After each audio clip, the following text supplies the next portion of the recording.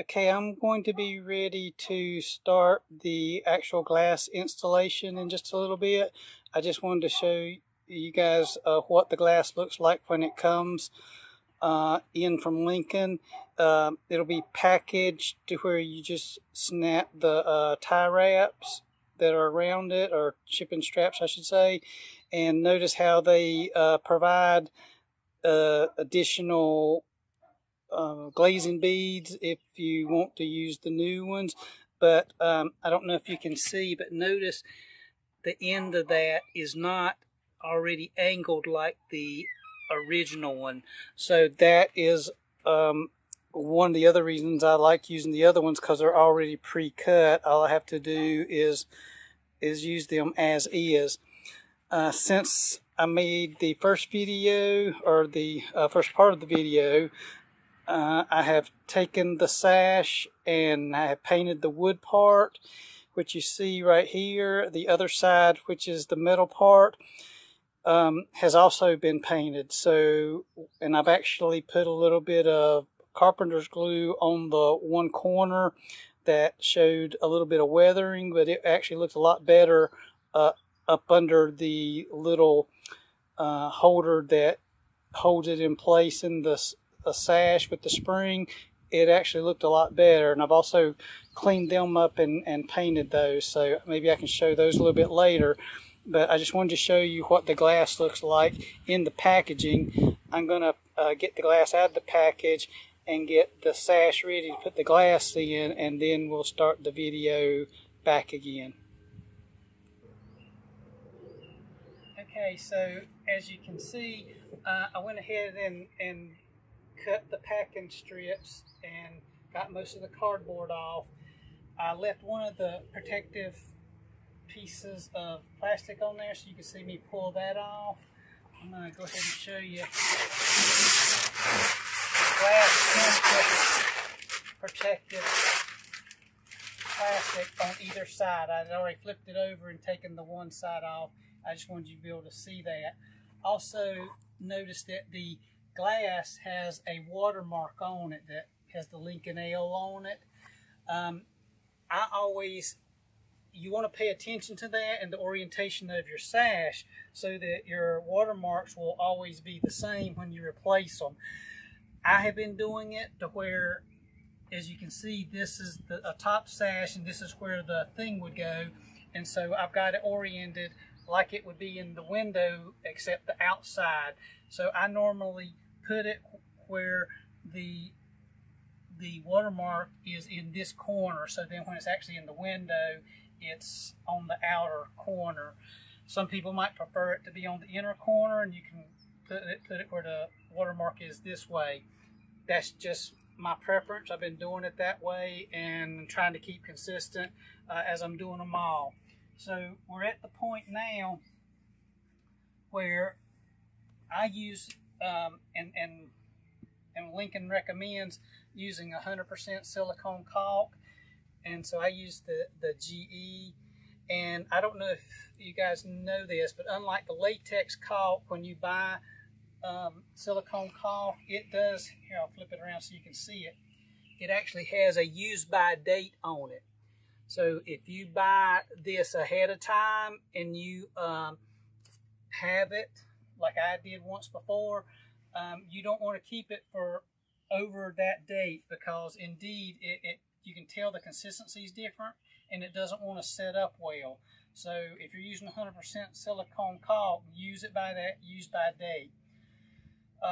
So now what I'm going to do is I'm going to caulk around the four inside, and then I'm going to put the glass in. One thing I've learned over time is you want to caulk it, and then I take my finger and I spread it to where it's a thin layer.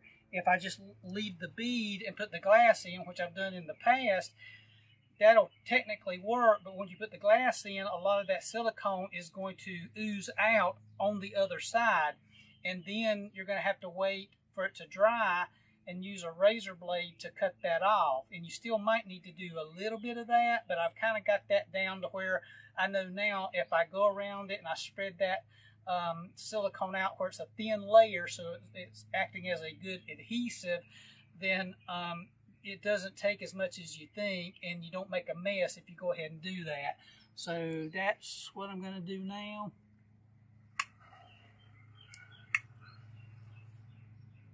I'm putting down the bead. And if you get a little bit much in the corner, well, that's not too big of a deal there. But like I say, we'll spread that out.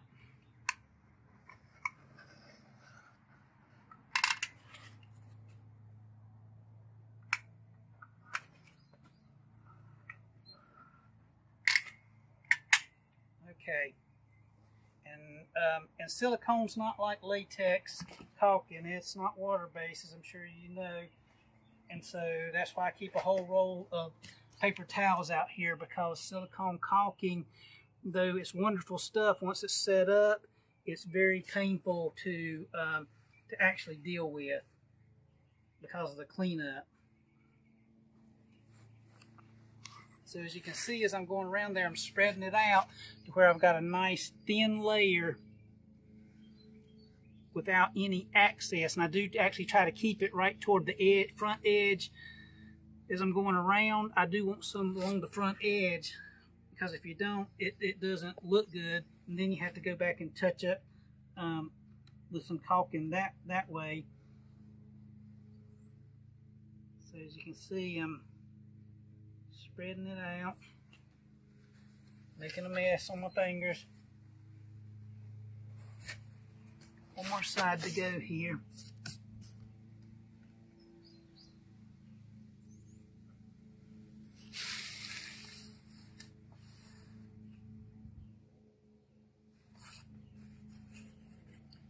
And then once I got the flat bead like I've got now, and silicone caulking kind of gets tacky relatively quickly, so I don't like to spend too much time monkeying with it.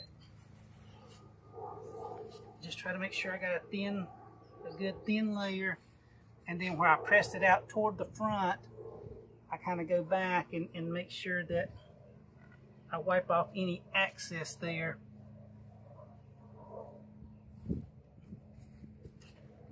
The point being, so I don't have as much cleanup to do later on that side. Okay, so I've got the caulking ready. So what I do now is pick up the glass. And like I said, these corners are sharp.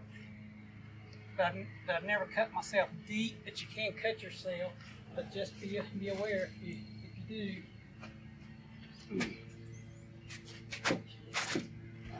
Cut down on these.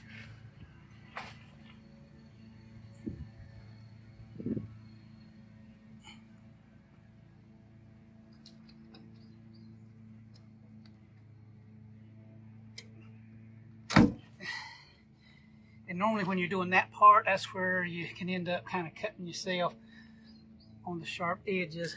And I try to position it where, while I'm at it, right at this point, I try to position the glass where there's an even amount of space all the way around, right from the get-go. And that helps with putting the actual glazing bead, this is what they call the glazing bead, back in. So let me get my caulking. And like I say, in no way would I rely on this little rubber part to seal. Even on the new, we'll look at that in a little bit. Would not trust that either. So I'm going around the edge of the glass, and I'm going right up. As long as you stay back where the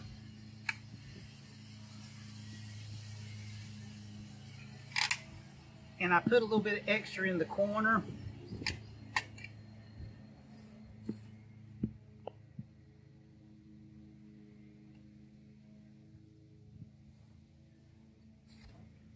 And this is where you got to be more careful that you don't forget that the glass is in there. One time I forgot and actually stepped right on the glass. It was a smaller glass, and I guess because of the support around it and it not being as big, And luckily I realized it right before I put all my weight on it. I was able to kind of get off of it before it actually broke the glass. It was a miracle I didn't break the glass. But notice I'm putting enough on there so I make sure that it'll get up under that, it'll get up under the glazing bead. And actually, I don't need to do them all at one time on this. So what I'm going to do is go ahead, I'm going to put this one in first.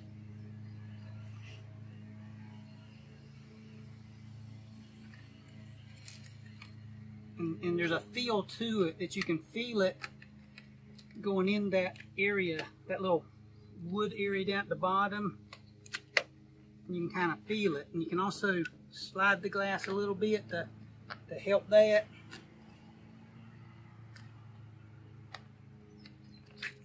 Sometimes it doesn't want to go the way you think it's going to go. Get it seated.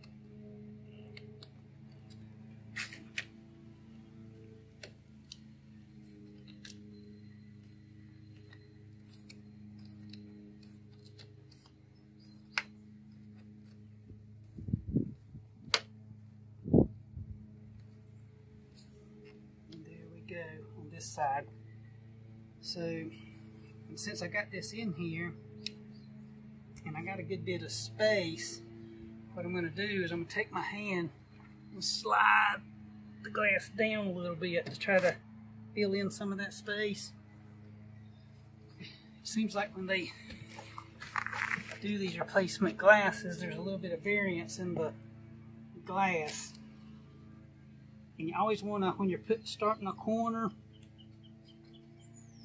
you kind of want to push back so that it'll, once you get this corner started, then the other corner should fit in there okay.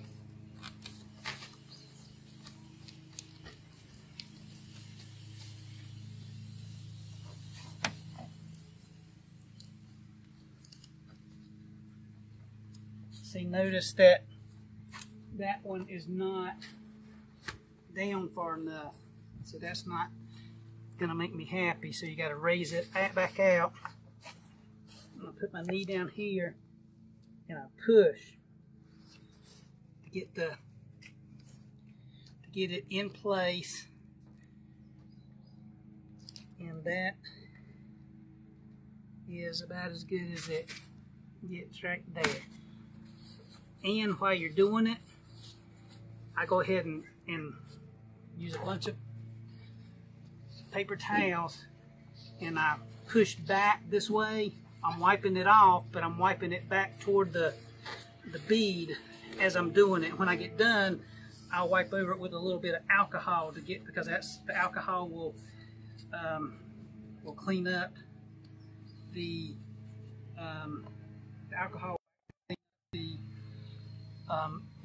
the silicone caulking.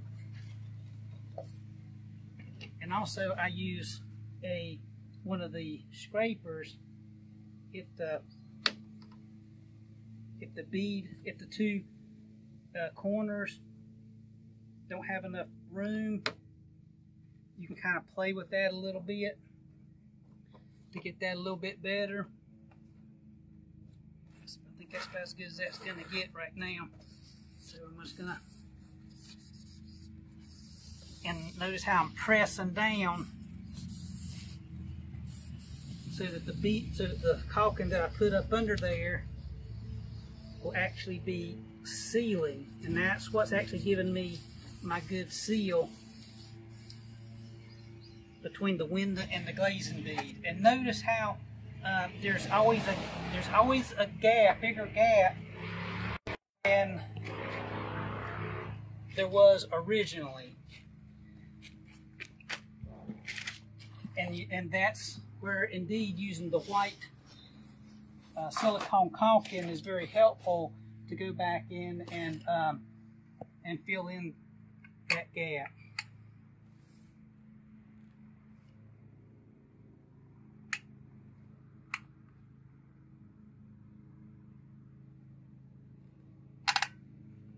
Like I say, I normally pump a little bit more in the corner.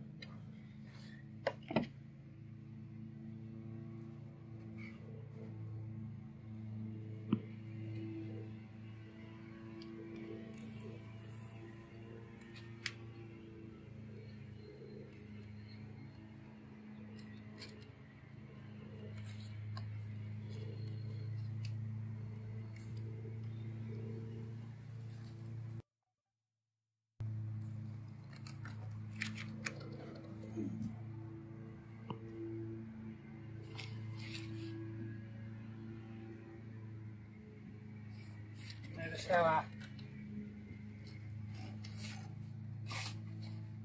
I'm moving this around so that the weight of the glass itself I can get on either side too and help cushion the way that I need to get more clearance for the bead on the side that I need it.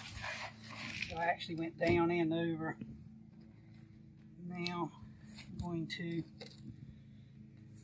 and like I said, I always push, I use paper towel because that's sharp. And I'm pushed down in the corner.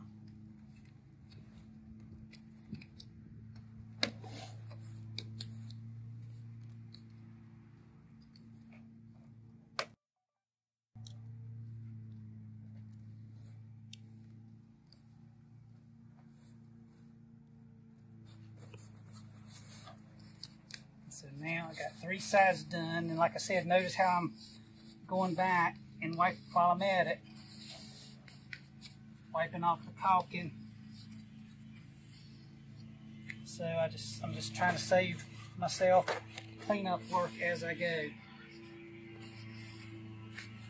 And this Krylon paint, which I sprayed it first. I probably in all let it dry about 30 minutes or so before I flipped it over to paint the other side, and that was enough time where it didn't give me any problems. So I'm going to slide this around just for the video. If it wasn't videoing it, I would move myself around.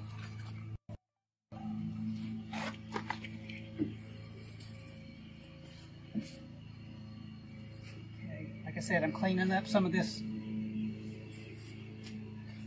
caulking that's on the glass while I'm at it, because the wetter it is, the easier it wipes off, so it doesn't dry and cause me a problem. Okay, so I'm down to the last side here.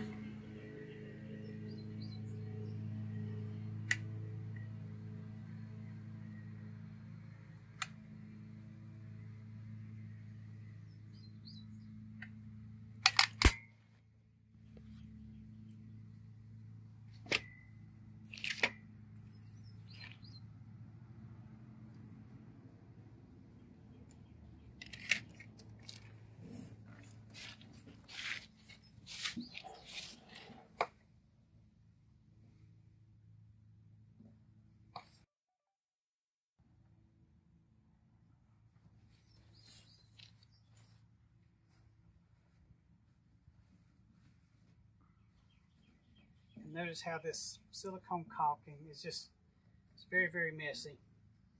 So as soon as I get as I have the chance, as soon as I get a chance, I try to wipe it off the glass, because it's much easier to do that while it's wet.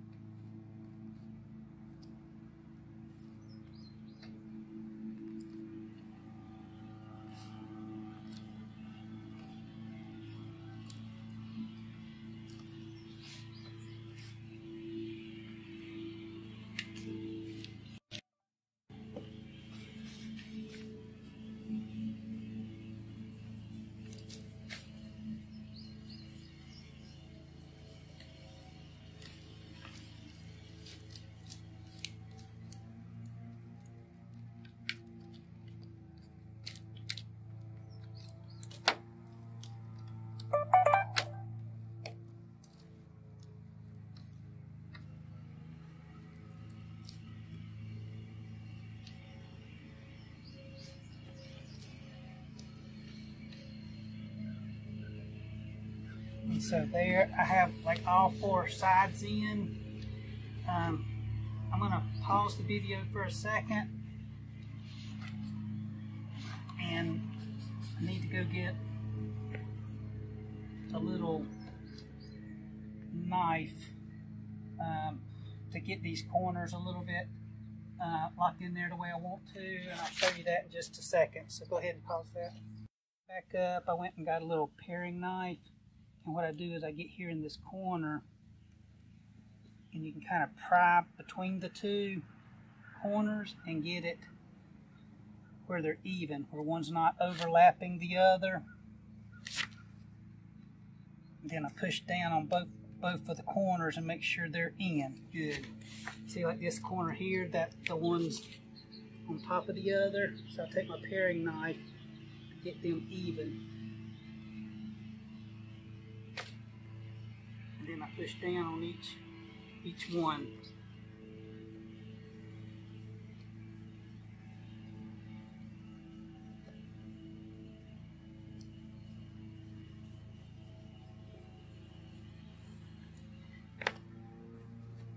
I've had some where, even though they use the same pieces that come out, they just do not want to do exactly right. Like right now, this right here, they're wanting to overlap, but you got to be careful. You can't be prying around too much because you don't want to crack your glass. And so sometimes, if indeed I continue to have problems, I'll just raise that corner out a little bit and just take some good scissors that'll cut, because that plastic will cut really good, and cut off just a corner like you just saw me do, just the tiniest little bit. And it doesn't matter if it's off a little bit, because you're going to caulk that. We're going to go back and we're going to caulk it, and so once we caulk it, it'll all be good. You won't be able to see anything.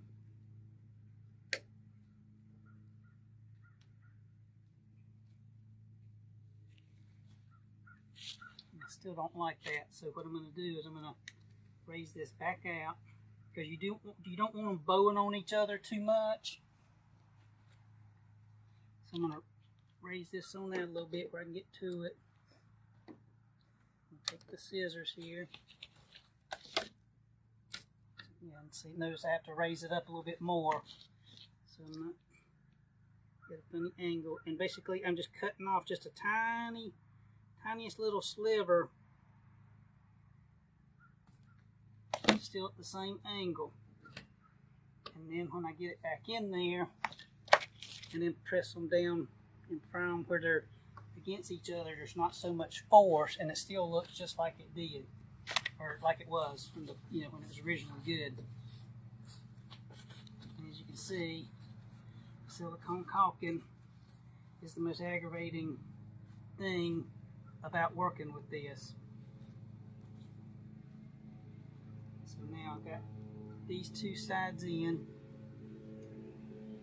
and I need to look at the other corners, and you can see this here's pressing out a little bit right here on this one. I don't like that either, so I'm going to do the same thing as I did on the other one. I'm going to raise this out a little bit. I'm going to take the scissors, and I'm going to cut just the tiniest little bit off of that edge. So then whenever they're back in there,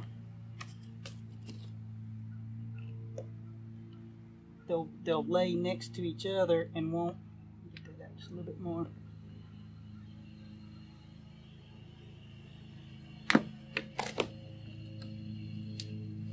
See, now they're back in there and they're laying nice and pretty and not forcing onto each other. And some of them from the factory, like that one there, see how that's flexed up a little bit? That was the way it was in there on the factory. So I think I like what I see now as far as the four corners, and the glass, or I should say the glazing bead is in there the way it should be. But notice there's a gap. And of course that's not acceptable. And it wouldn't matter if you use the new glazing bead or other glazing bead. It's just there's a variance in the glasses when they send them back to you as far as exactly how they fit. And they couldn't get them too close to the edge, because then you'd never get the glazing bead back in there. So I understand it, but you end up with that. And if that was your end result, that is not going to last very long as far as once you put it back in your window. So here's what I do, is I take my my silicone caulking,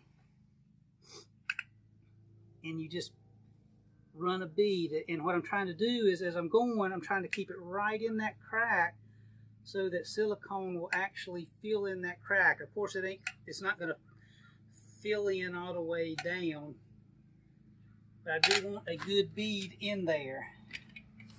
And then once I get that bead in there, I just come along and wipe it off in such a way as so I don't get my finger down in, you know, if I put my finger down in there, of course I would wipe it all out. And that one, it wouldn't look good, nor would it be accomplishing what I want.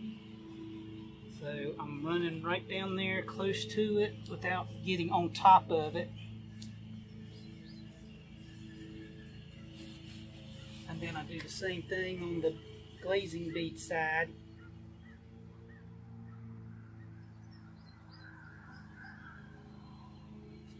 And then as you can see where it's not perfect, I am going to go across the top of it, but I'm not pressing down.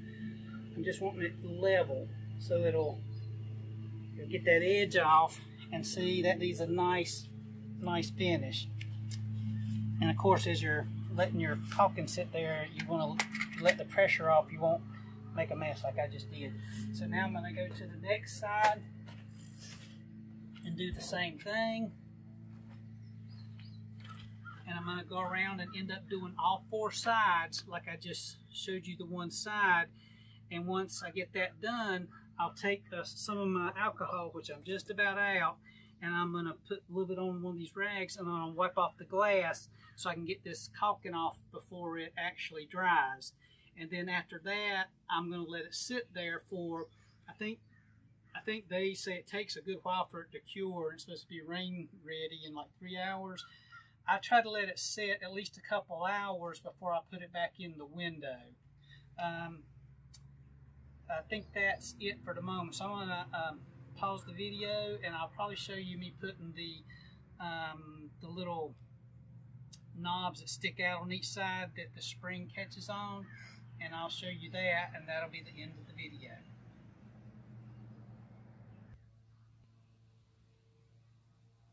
Okay, here's the last little bit I'm going to show y'all, and we'll be done with this window replacement. I think I showed you earlier the little tabs that go on the window that are used with the spring loaded part. I took my Dremel tool with a little wire brush and cleaned those off, and I sprayed them. A lot of times at the start of the process, since these are metal and I really want them to be protected, I'll actually use Rust-Oleum paint on these. But since the Krylon paint that I used this time actually said it was rust control, I went ahead and used the same paint for those. And whenever I put the screws back in, the original screws weren't stainless, so I go back in with stainless screws that are a ½ inch longer than the originals, so that they can actually grab in, because sometimes they're a little bit, if the corners decay a little bit, it won't grab as good. So I've got to where I go ahead and replace these with stainless that are a little bit longer, and I fix these. And as you can see, the window is just sitting here. I'm letting the caulking cure. I'm going to let it do it for another hour, and then I'm going to put it back in. So as you can see, the process is very doable, but it actually can take a while to finish. You might want to say, well, I'm not going to go through all this hassle. I'm just going to pay somebody. And indeed you can. I think whenever I checked one time, it was going to be, and this was years ago, like $125. So I don't know how much it would be now. The thing is, they're going to come out, get the glass out as quickly as possible, put the new glass in, and then go. They're not going to take the time to, like I say, I've revamped the sash by painting it, making sure that the corners, if there's any decay, that I take care of that, and that I redo the little studs here and put in new screws. So you'll have to decide whether or not you want to spend the time to do this. but I've done now probably 12 glasses in my house at least, and so far all of them are holding up good. So anyway, I thought that might be helpful for anyone else who has Lincoln glasses and needs to do this. And I'm sorry, I wish I could tell you that Lincoln had sashes that you could buy, which I would probably do the same thing. I know it would be more, but it indeed would be a whole lot better. But they don't, and it's probably a reason I probably would never buy a Lincoln again. But nonetheless, I hope this was helpful for you guys, and that's the end of this video.